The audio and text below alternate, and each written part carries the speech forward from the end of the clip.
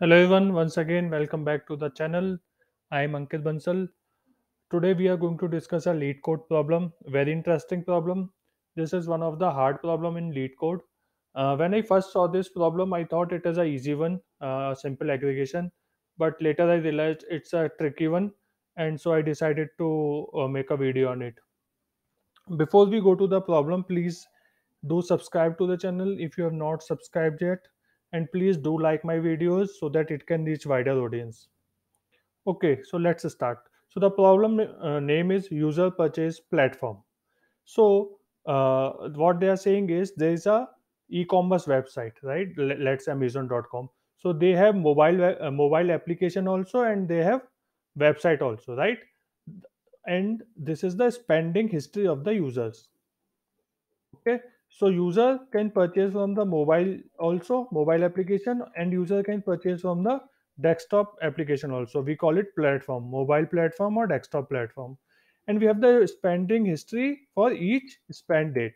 So for example, on 1st of July 2019, user ID 1 purchased from mobile of amount 100. Okay, similarly others.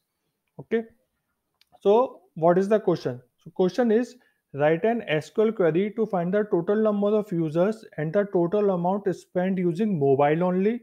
This is very important. Mobile only, desktop only, and both mobile and desktop together for each date.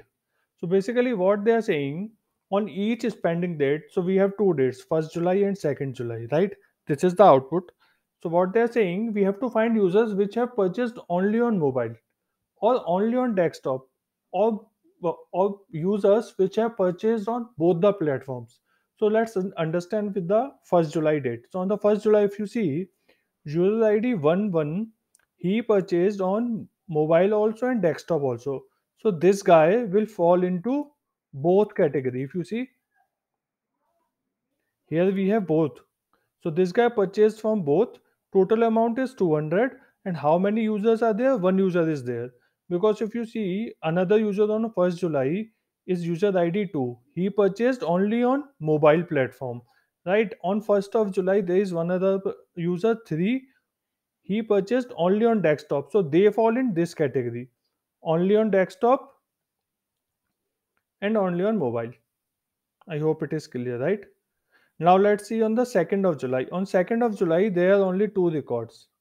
So user ID 2 purchased on mobile and user ID 3 purchased on desktop. But there is no user on 2nd of July which purchased on both the platform mobile and desktop. So for 2nd of July, platform both has zero amount. There was no user. Total users is zero. And on 2nd July, mobile is one user 100 and desktop is one user 100. Okay, so I hope question is clear. Okay, so basically for each spend date we should have three rows, one for mobile platform, one for desktop, and one for both. Again for 2nd of July, three rows. So for each spend date, irrespective of from which platform users is buying, we will have three rows, right? So let's start this. So let's move on to our spending. So this is our spending table. Okay, so what we have to do, we have to first find that which users spent only on mobile or only on desktop, right? First we will do that, and then we will find out which users have bought on both, right? Mobile also, desktop also. So let's start. So what I'm going to do, select star from spending. Okay, spend date I will take, comma. I want total amount also. We will come to this later. Let's put the group by condition. Okay. So I will put group by spend underscore date, comma, user underscore ID. Right. So what I'm going to do, for each spend date and user ID, I'm going to check how many distinct platform it has done shopping. Right. So I will say having count of distinct platform equal to 1. Okay, so this will give me those users which have purchased only on one platform on each spend date, either on mobile or desktop. So this user will not qualify in this condition, because for this user, if I do group by on spend date and user ID and do distinct on platform, it will give two, right? It will give two because it has done on both. So when I do one, it will give me only those users which have purchased only once. Okay. So then I'm going to put user underscore ID. Okay. So if you see, the user one will not come for 1/7/2019, other users will come. So let me run this. So see, user ID one didn't come because the count of distinct platform would have been two. So if I put here two, I get that user, right? But I need one for now. Okay, hope it is clear. Okay, so what I'm going to do, what else I need here? Sum of amount as amount, right? Now in my output, if you see, I need platform also, right? I got to know that this person, these users on these spend date have purchased on one platform, but which platform? So I need platform also in output. Now in output, what I'm going to do, this is a tricky one. I am going to say platform, max of platform as platform. Okay. Now, why I have done max? I cannot take platform as it is because platform is not there in my group by condition, right? If I take platform in my group by condition, then this will not make sense. Count of distinct platform, right? Right, because if platform is there, then always the count of distinct platform will be one. Because for mobile platform, it will be one. For again desktop, it will be one, right? So I cannot take platform here in group by. So I cannot write platform as it is. But I know I am taking only those cases where distinct of platform is one. So even if I take max, it does not make any problem, right? This is a little tricky. Just spend some time to understand this. I will run this query. So I got except user one for 1st July. I got all the data, right? That's what I needed, right? On first of this, user ID two, user ID two, I got. I mean user ID two and three and user ID two three for second. So this is fine. Now we will move on to the cases where some user has purchased on both the platforms. So I will do union all. I will copy it as it is, and I will say it is should be equal to 2, right? And here what will be the platform? I can say both, right? I need both.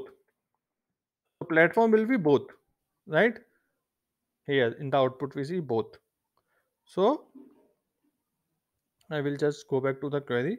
So I'm going as both sum amount as amount. Now if I run this query as it is, I got from the 1st July that user ID has done on both the platform and amount is 200. Okay, hope this is clear. Now what we have to do, we have to simply combine these two results. So I will make a city will all spend as this. Okay, select spend it. What we have in the output, we have spend it platform. So second is platform, comma. What else we have? We have total amount. So I will do sum of amount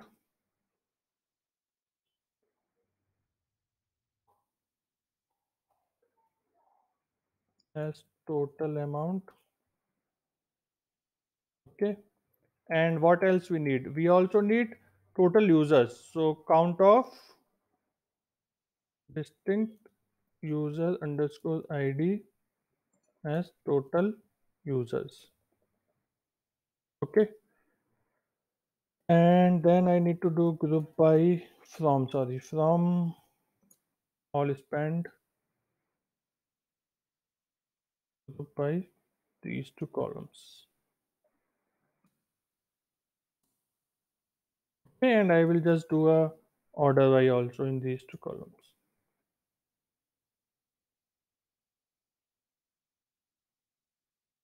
So if I run this now, I got the output. If you see, I got the first 5 row. We will talk about the sixth row, but for first 5 row, I got the output. So I have on the 1st of July, I have the users which purchased only on mobile application is one user and total amount invested 100. Only on desktop, total users one, total amount spent is 100. On both mobile and desktop, only one user, again user ID one we saw, total amount is 200. And on 2nd of July, again one user, but there is no user here which purchased on both the platform. So now that last row is not coming, right? This is not coming because there is no user. So when I'm running this, nothing is getting qualified, right? So this query, sorry, this is for both, right? So this query is giving me only on 1st of July there is one user, but for 2nd of July there is no record here because nothing is there. So how I will bring that? So there can be many ways, but one of the easiest ways is what I will do. I will insert a dummy ISO for each spend date. So what I will do? Let me copy one. Okay. So I will do distinct. I need all for all the spend date. I will insert a dummy record with platform as both. Okay, user ID is null. This is a dummy record. Okay, and zero as amount. Right? This is nothing. For each spend date, I got a dummy record. For first and second, no user ID, platform both zero. Right now, if I run the query, because of this dummy record, it will give me row for 2nd July also. For this, there is no impact because it is a dummy record. I have put total amount as zero and total users also null. So it will not make impact in the output on the 1st July, but for 2nd of July, we got a record with zero amount. So this is what dummy record we have to insert sometimes in some queries to get the desired output. So there can be other ways. What I will suggest, I will put in the description box the create and insert statement. Try with some other logic also. There can be many logic to solve this. So try yourself. Let me know. Maybe your logic may be easier than this, and comment in the description box. In the comment box, and do like the video if you like this problem. Very interesting problem. I found it. Thanks for watching. Do subscribe to the channel. See you later.